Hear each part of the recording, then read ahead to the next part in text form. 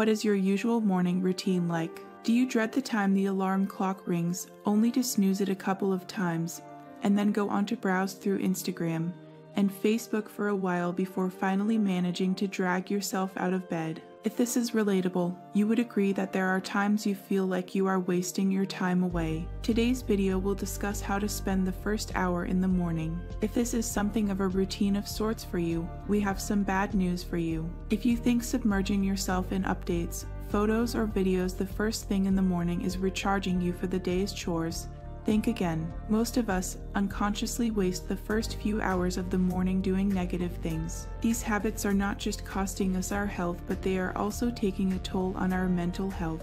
What you do in the morning sets the tone for the day ahead. Stop tuning into screens and gadgets the first thing. Our mental and emotional health is based on what we watch, read, or listen to. With so much content readily accessible to us in recent years, people have started to consume too much content, which is bad and not qualitative at all. Right from world news to Psalms, comedy, or serials, you need to check what you are consuming. Hence, there is a dire need to make conscious choices with your lifestyle. If you consume aggression, criticism, it will reflect on you. It is a kind of emotional diet that you need to take in. How to do that? First thing in the morning, keep away the phones. This is one habit most of us are guilty of doing. Morning time is supposed to be sattvic, which is a time to reflect. Learn this mantra: what I watch is what I become. To be happy, you have to consume respectful, helping content. The key is to welcome positivity, allowing our minds to energize and reflect. Start by spending 1 hour on your body and mind exercising